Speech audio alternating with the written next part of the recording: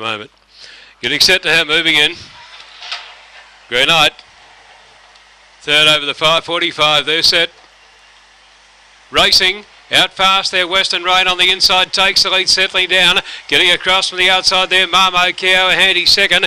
Magic Max is trying to box it and drive through on the inside. They were followed by Canley Bill about 4 lengths away. Then came Boston Shuffle. Well out of it then came Pyrenees Dynasty out near the tail of the field. Wild West Dress and about 10 lengths last Sparkling Star. Up to the turn and Magic Max takes the lead by 2 now. Over Marmo Keo, they race well clear. Getting through then came Boston Shuffle and Western Rain. But down to the line it's going to be Magic Max, the reserve, to hang on by a half. Marmo Keo second, a gap to Boston Shuffle's probably got third, not much in that though.